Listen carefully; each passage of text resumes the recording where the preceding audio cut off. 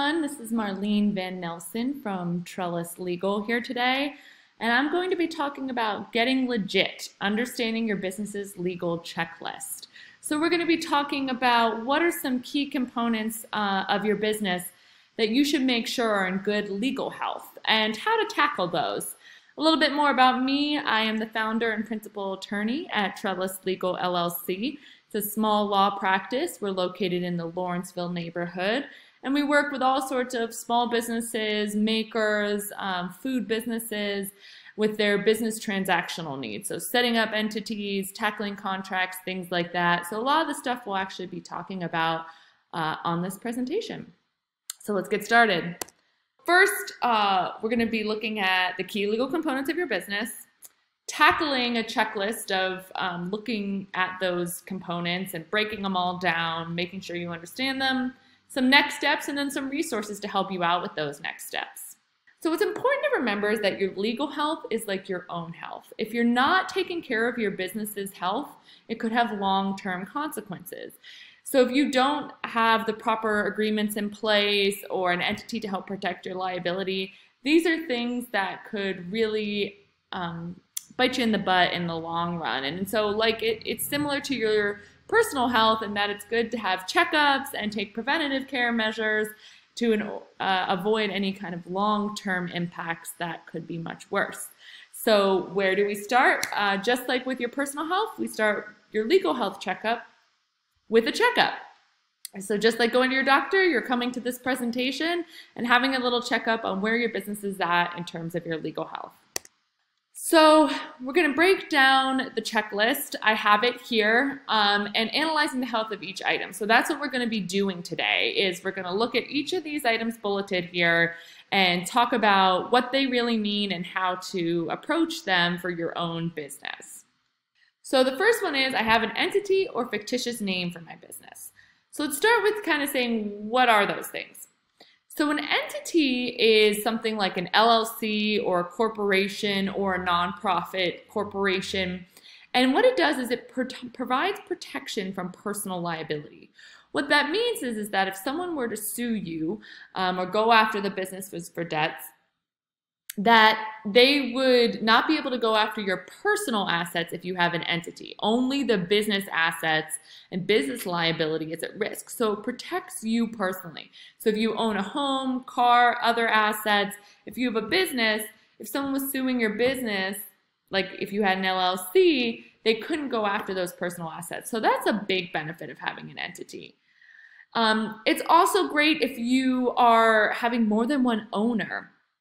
Or are going to have investors or other relationships in the future where it might be helpful to have an entity. Sometimes this even means if you're on your own, being set up to apply for grants or loans where it might be beneficial to have an entity. Or if you have more than one person in your business, an entity is a great structure to provide the right venue for having more than one owner and having a proper partnership or multi-owner agreement, and the liability is clearly within the company and not you individual owners, which is just a real benefit. In Pennsylvania, it's actually pretty cheap to have something like an LLC because we don't have any annual filing fee requirements. You can be taxed very similar to if you are a sole proprietorship or partnership. And in fact, you can actually be taxed as a sole proprietorship or partnership if you have one member or multiple members. And you can also choose other tax structures so that as you grow, you might be able to choose a different tax structure for your business that gives you some tax advantages. Whereas if you remain a sole proprietorship or partnership, which means you don't have an entity, you might not be able to choose those tax structures to help you. So something like an S Corp. So entities are really great. I really like them for businesses that are higher liability. If you're making a product or something like that, it's really great to have that liability protection and that structure. And again, it really can help you provide a good structure for applying for loans and other things. Oftentimes they look for these types of things. A fictitious name is something you use if you don't have an entity, so you are a sole proprietorship or a partnership, but you're doing business under a name, something other than your own. So if you are Cat's Crafts and you're doing business as Cat's Crafts, you have a website for that, but you don't have an LLC or anything filed with the state under that name, you need to file a fictitious name, also called a doing business as. And what this does is that if you're not really ready for an entity yet, and you aren't using your own name, like your last name, for the name of your business, you file this fictitious name registration with the state. And all these filings and all these formations, what they're really about is making sure that there's a way that customers can find out who they are doing business with and how to contact them, which they can't do if you're doing business under a name other than your own and don't have it filed with the state.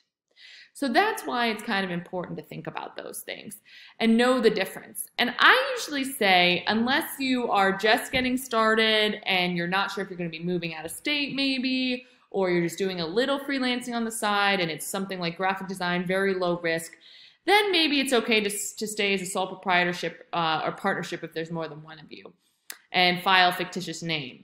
But if you're going to be doing anything higher liability or have more than one person in the business, and something like an LLC can be a really great option because they really provide liability protection without much additional cost. So there's not too many detriments and you can keep the same tax structure.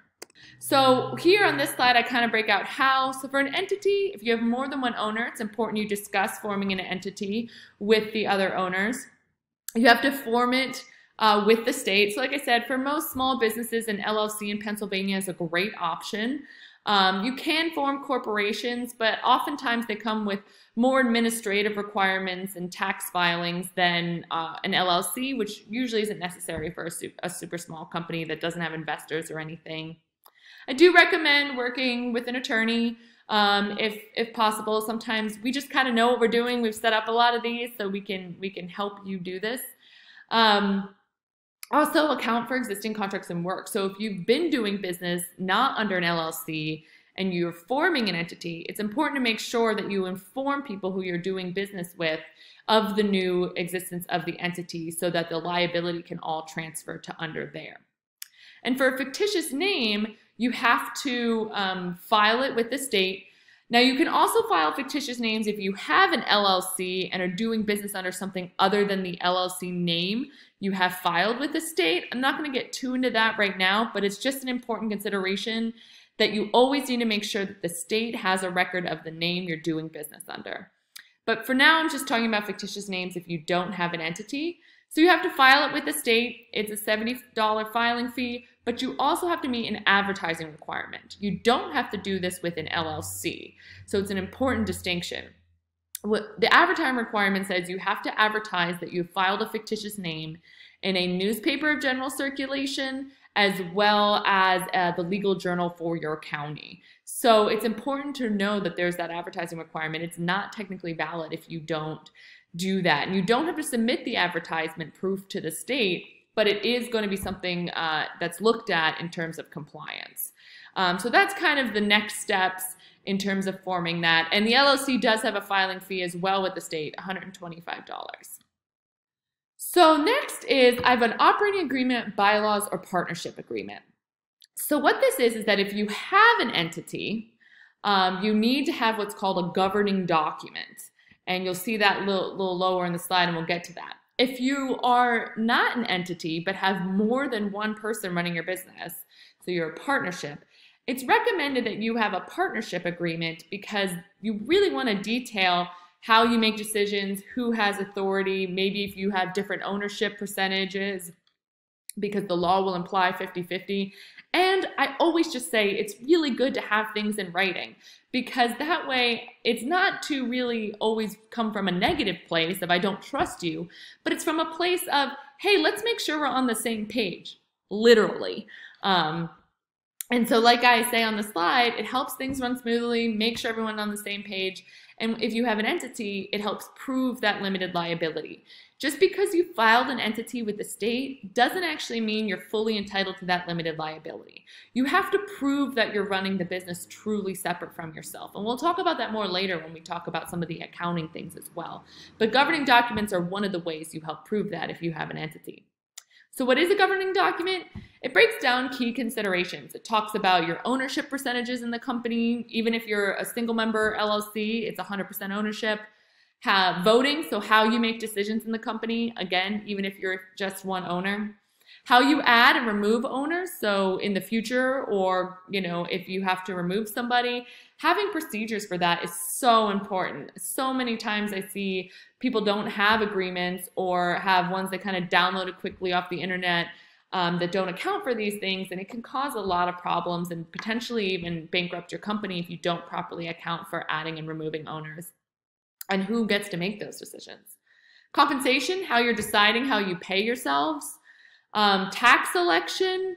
Now, if you're a partnership without an entity, you can only be taxed as a partnership. But for if you have an entity, there are different tax elections you can make. And what happens if you want to close the business? That's what dissolution is. So to start thinking about these things, it's good to talk through these questions with your partner. So if you're a single member business, then you don't really have to, you just kind of have to codify this, write it down for yourself. But if you have more than one owner, it's important to talk about these issues I list on this slide before you draft an agreement or have one drafted for you. Because even if you work with a lawyer, they're going to ask you these questions, and it'll be important to have thought through them. So what is everyone contributing to the business? Are you putting in money? Are you putting in time? How are decisions made? Does it have to be unanimous, a majority? How do you allocate profits and losses? Do you pay people out based on ownership or hours worked? Again, what if someone decides to leave the business? How do you decide if you want to add people? And are there any other policies or considerations you want written down? Again, if it's something that could potentially do a dispute, like how you're compensating yourself or yourselves, or how you are adding members or removing members, or how you're valuing the company, who can sell their shares, do they need approval, all those kind of things, that's the kind of stuff you want to have in writing.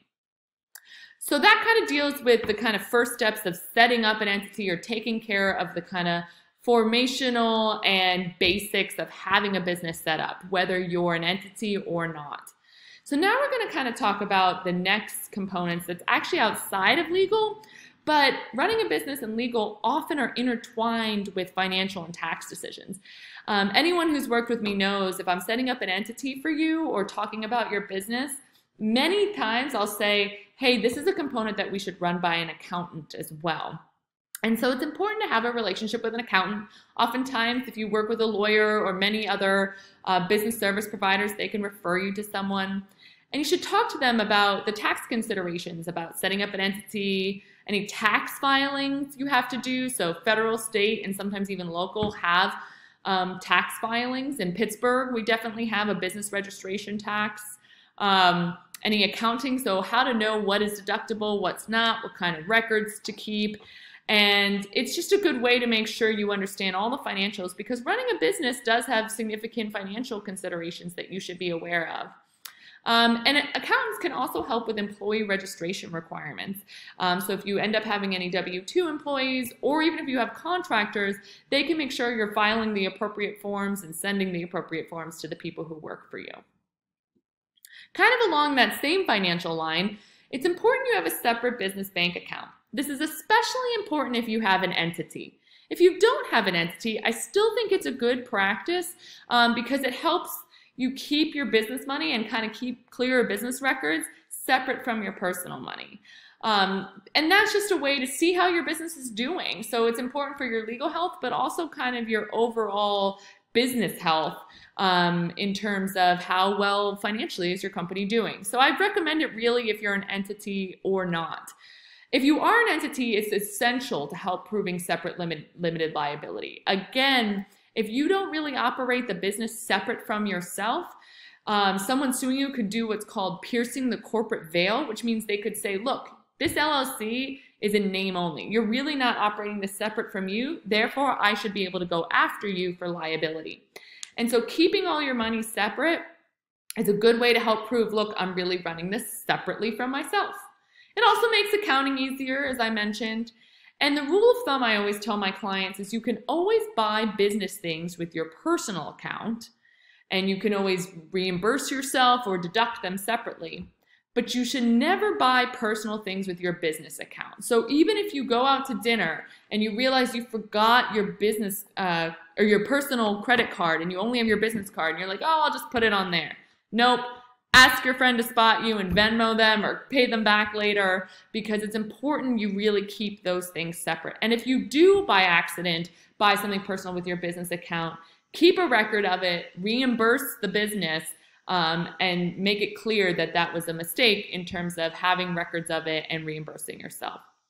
And shop around for separate business bank account. Oftentimes people just go with the business that they have or the bank that they have their personal account with, which isn't a bad option, but sometimes certain banks charge fees if you don't have a certain amount in your business account or for certain bells and whistles.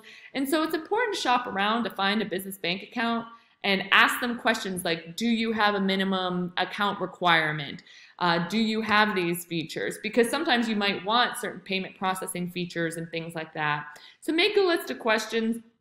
A lawyer accountant is happy to talk through those, or even just ask to meet with the business banker at a bank and ask them what services and how their pricing is structured for business bank accounts. So the next one is I have insurance. Insurance is, it's actually a second bullet point here, but is the first line of defense. Limited liability is great because it separates the business from your personal, but your business is still at risk. If you were to get sued, and even if you have the limited liability or LLC, if someone's able to go after and collect against all your business assets, that could make your company bankrupt and you could stop having a company. So it's a good protection for your personal assets, but not a good protection for your business assets. And that's where insurance comes in. Insurance, like I said, is that first line of defense so that if something goes wrong, or like as seen in this picture, your business location catches on fire, you accidentally leave a candle burning and it causes damage to your property and your business and your equipment. Insurance can help with that. And the one thing I always say is people will say to me, well, do I have to tell my insurance agent about XYZ? And the answer is your insurance agent is not someone you should kind of omit things to in order to save money on a premium, because that means that if you don't tell them about it, you're likely not going to have coverage for it. So it's important to be honest with your insurance agent about all the activities you're doing to make sure you have coverage for all of them. And ask them about the certain things you're concerned about having coverage for and if your policy covers it. And it's always good to check up on that anytime you add a new line of service or component to your business, to check in with your insurance agent to make sure it's covered. The next one is I have contracts. And as we say in the first bullet point right here, good relationships start and maintained by being on the same page. I love this pun because it's so true. You want to make sure that you and your clients or employees or contractors are all on the same page. And that's important not only for liability reasons and intellectual property and all these things we list on this slide, but also because it's good for a long-term relationship and so that the relationship runs smoothly. If you start drafting a contract and your client is like, well, I didn't know about this, this, and this, a contract is a good place to discuss that before work begins. Once work begins, it's harder to have some of those difficult conversations because you can't point back to something that says, well, I understood it to be this way. And so that's why it's important to protect your liability, and more importantly, to make sure that your business has good relationships and you can focus on getting work done instead of fighting with clients or employees or contractors about something that you could have accounted for in a contract. So things like client agreements, independent contractor agreements if you're using subcontractors or having people contract with your business, NDAs, which means non-disclosure agreements, which help protect confidential information if you have contractors or employees who are interacting with confidential aspects of your business that you don't want them telling anybody else about, especially if they're an independent contractor and working with multiple companies. Intellectual property language, this one is huge for makers and creatives because it's important to know who owns the intellectual property that you might be creating under a client agreement, or even sending a preliminary design to someone before they've engaged you to actually make it. Do you own that, or can they go and take that and have somebody else make that for cheaper. So it's important to have good intellectual property language. And again, it just helps things run smoothly as well as avoid disputes and protects your business. And sometimes people think, well, contracts means this long 7-page contract full of language I don't understand. But sometimes contracts can even be as simple as terms on a purchase order. If you are someone who makes basic products or design elements, or even just putting something on your purchase order that says like 50% deposit required, non-refundable once work begins, if you cancel within 30 days, I'm paid for any work completed. Basic terms that even could just be a couple sentences can be crucial. And I've even had clients where they didn't have a long contract, but they had a few sentences on their PO that actually protected them in terms of when they got into a contract dispute with someone. And the next one kind of actually dovetails nicely from contracts, and I mentioned them a little bit, is that intellectual property, like I said, especially for creative businesses, is a crucial component of a business. And so it's important to know what intellectual property you have, what intellectual property is if you're not sure, and how to protect it or make sure you're transferring it properly. So this is something where, there's lots of legal things that I kind of say, look, I understand people don't have a big budget, but so you can tackle some of them on your own. Intellectual property is a complicated area of law and that can have big ramifications for your business. So I really recommend talking to a lawyer about this. Oftentimes lawyers will do free initial consultations and they can tell you at least the things to be thinking about. And then you can always spend invest the money in having them help you navigate some of these things if they identify important aspects for you to work on. Have language in your contracts. So I once had someone who had a contract and they made websites. And their contract said that the client at the end owned all the components of the website and design. But they were actually using that template that, over and over again for different clients. But technically, according to their contract, they sold that template to the very first client they used it on. And they were actually in violation of the intellectual property clause of their own agreement every time they used it, because technically they didn't own it.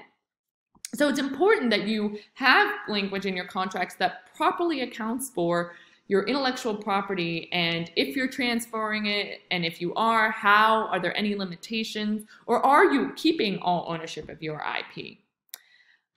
So contracts, like I said, that's a crucial component of intellectual property.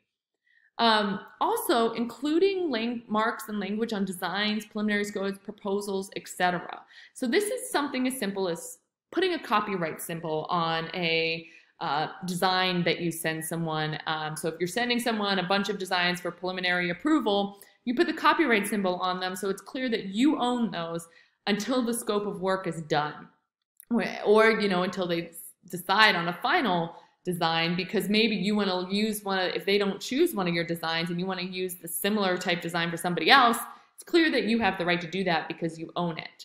Or I've heard stories actually at a MonMade event where someone sent a preliminary proposal design to a client and of all the different products that could be made and a interior design of a building, and then that client actually took that design and gave it to somebody else to make. So our client lost money, and my client, the maker, lost money on that deal because they had their intellectual property taken, but there was nothing that clearly said they owned it.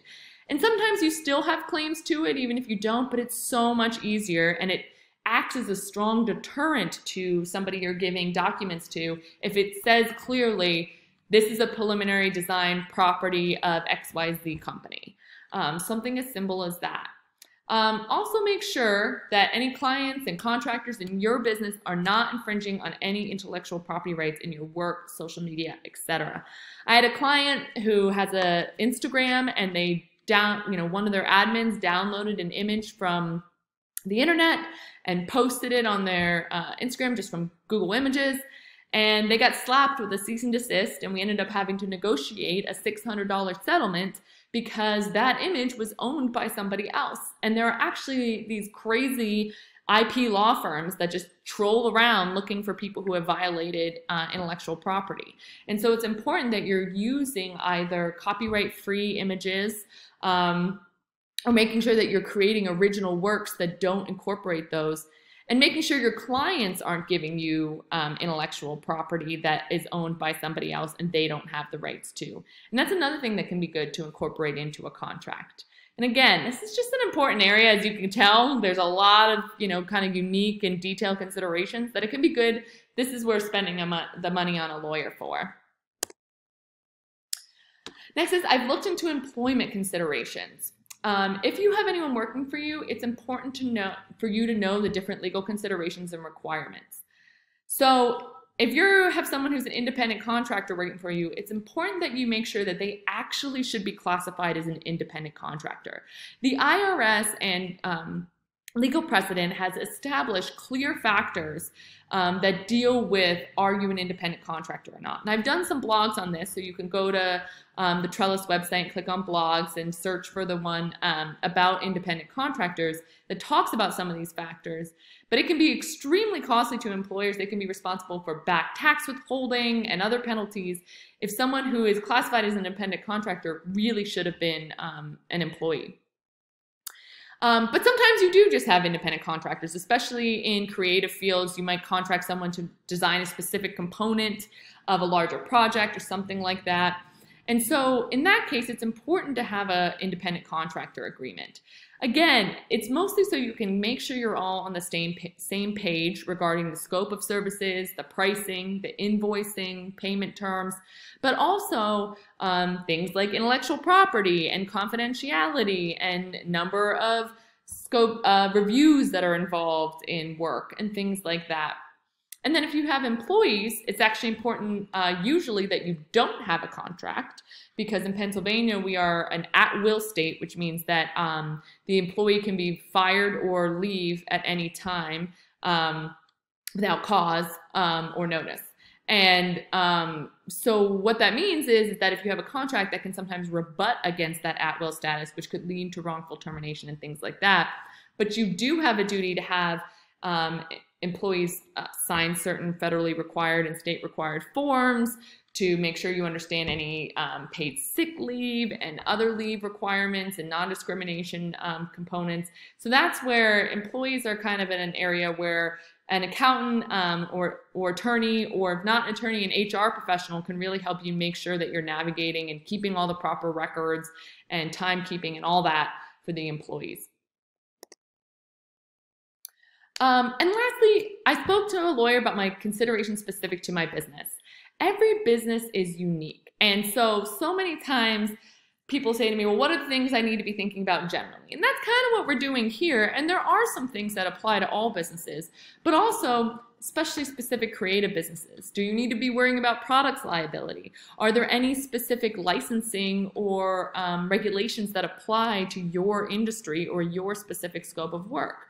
Are there certain types of contracts you should have that are specific to your business?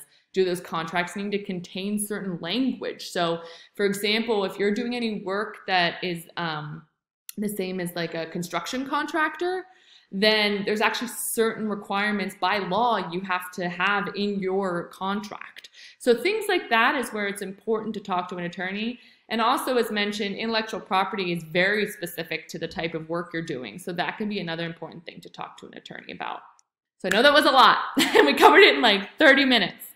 But don't worry, I've actually put together a checklist that details all the things we just talked about, and it has nice little boxes that you can actually physically check off, which I always find really rewarding. I'm a big to-do list fan.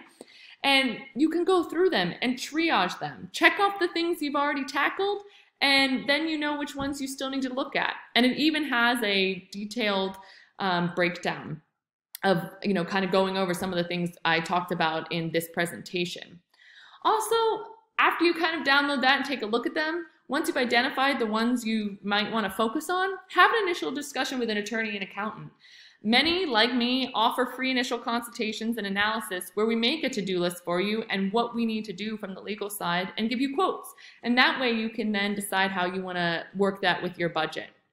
And other service providers, so like Bridgeway and the Creative Business Accelerator, often are knowledgeable on some of these factors and can advise you on what might be important for your business or connect you to the right service providers to help navigate that for you.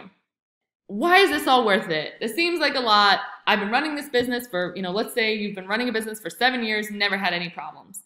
But the problem is 1% of the time can result in 100% of the losses. So liability protection is crucial for your business. You don't want to have to, you want to have the right structures in place so you don't have to worry about those things. If you have co-owners, this is the #1 area I see disputes arise.